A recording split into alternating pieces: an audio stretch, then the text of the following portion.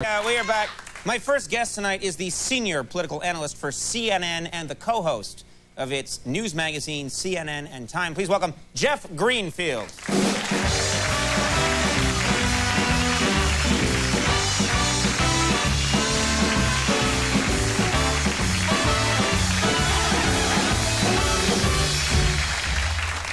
Interesting interview you had there. Yeah, I don't know how you can't score these great interviews. Just think it's, you know, you got great demographics. Yeah, yeah, I can get all the big people in here. Very impressed.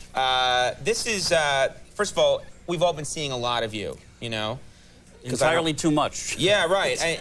First of all, I remember when you first came here, which was way back in 1993. You were on the show. Yep. And President Clinton was not too far into his first term, and you made a prediction about President Clinton. I did. I said he's the first baby boomer president, and what will be interesting is that if he screws up, it will be in ways no other president ever has. Who knew? Yeah. That was pretty amazing. That was a great prediction. It was. And you said he'd be involved with an intern named wait a second. Kablinsky. Okay. You were close. I got it so close. Yeah, not good enough. No, I thought it was pretty impressive, though. Do you have any predictions for George W. Bush as president? Do you believe, is there anything that you as an experienced newsman can tell us? Yeah, I think that you and your late-night comedians have done him the biggest favor anybody could do, which is that you remember when Clinton did get into that situation. Right. One of the reasons he survived was you and everybody else had, what did you said about Clinton for years? That he's a good, honorable man and we should get behind him. No, that he would go after pretty much anything in sports. Yeah. So when he got caught with a portion of his clothing in disarray, what did the country say? We're shocked? They said, well, we knew that. Conan told us this would happen. All right, now what have you been saying about George W. Bush for the last year? He's a good, honorable man and we should get behind him. No. Basically, you're saying this man could not organize a two-car funeral. That's good. So if George W. Bush gets up and utters, say, a couple of three-syllable words, the country's going to say, wow, much more impressive than Conan told us. Good God. I didn't realize I had this kind of impact. Enormous. I think you're very deluded. But what I did notice about the debates was that you had heard so much about Gore is a very good debater, and Bush's own people were saying he has trouble putting his pants on. And so when he showed up and his pants were on, and he actually stood there and answered some questions, he went way up in the polls. He himself has said that one of his greatest assets throughout his political career is that he is always underestimated. And so when he ran against Ann Richards, no chance, she's a popular governor, who's this guy, owns a baseball club. Right. That's right, George W. Bush, he is cognitively challenged, it seems at times, with words. That's such a nice way of saying dumbass, you know? It's just... But he's not. You see, that look. Right, right. He's so dumb, he's about to be president, you know? That's well, he had a little help, you know? If my dad was president and gave me a ball club, you know, might be a late-night host. Yes, exactly. I wouldn't be president, is what you're saying. That's exactly what I'm saying. I'm sorry to offend you. But the other thing is, it also turns out... I think you should go now. Okay. The other thing You're sitting in that woman's chair, by the way. I beg your pardon. What about Gore's concession speech? What do you think of that? It was eloquent. It was, as we were all saying, gracious. It was not the best concession speech I ever heard, however. Because people were saying it was the best concession speech ever. You think you know a better one? One better. When Mo Udall, Congressman Udall, lost a presidential primary in 1976, he said, "The people have spoken, the bastards."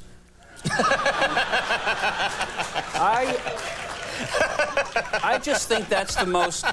Because I don't understand how these guys do this. I mean, if I had spent 2 years of my life and lost, particularly the way Al Gore lost, getting more votes than the other guy, 200 votes in Florida, somewhere in the bottom of the Everglades, maybe, people couldn't figure out how to vote, I'd get up and I'd say, so because of this, instead of me flying in a 747, I'm going to be teaching at an Ivy League school and going on cable television.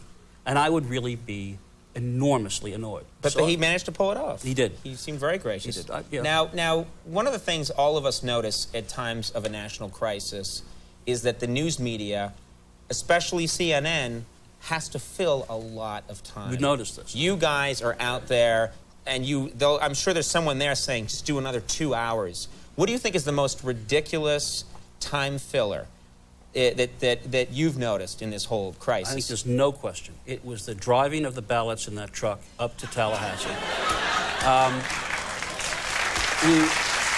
Yeah, there's just...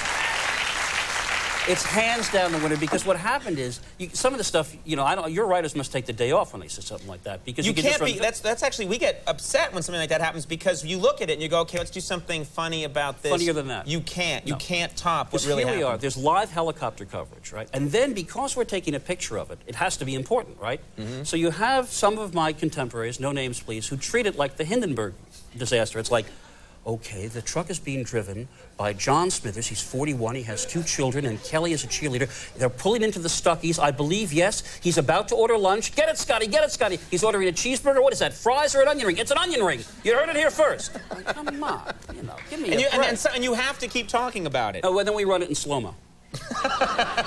Let's see that truck again. Let's see that truck again. You'll notice he's executed a fine K-turn.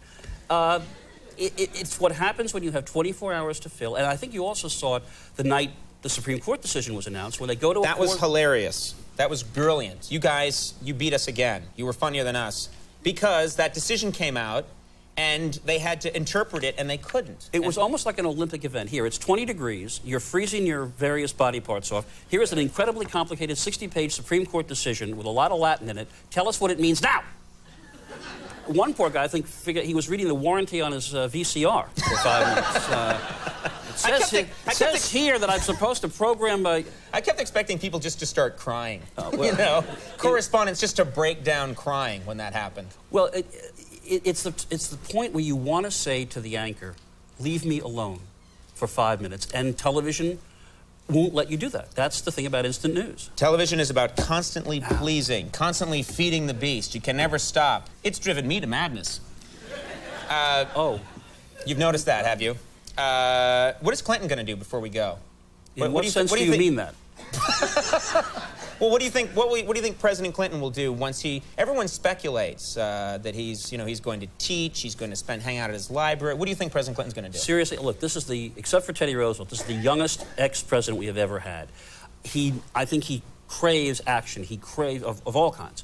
But what I mean is, I think it's one of the reasons they're coming. Get off my turf here, pal. Sorry. I think that he will try to emulate Jimmy Carter in making himself a presence in international stuff, trying to solve crises. I actually think, nobody else agrees with me about this, so I might be right, that he might have wanted to be a Supreme Court justice because he taught law, and we've had one ex-president do it. The only problem is he's facing disbarment proceedings right now. A small little problem. You don't really need a law degree to be Supreme Court justice. You know. That's apparent now. You could make it. Yeah. See something I can do. The 1995 novel, The People's Choice, has been reissued, is in bookstores right now. Because it's about the Electoral College going bluey. Who knew? I'm pretty good at predictions, it turns out. I'm scared that what's your next book? It's about a late-night comedian who wreaks havoc upon the entire civilized world. A carrot-topped quipster. All right. Jeff Greenfield, thank you very much. Pleasure. Always good to have you here. Jerry Ryan coming up. We'll take a break. We'll be right back.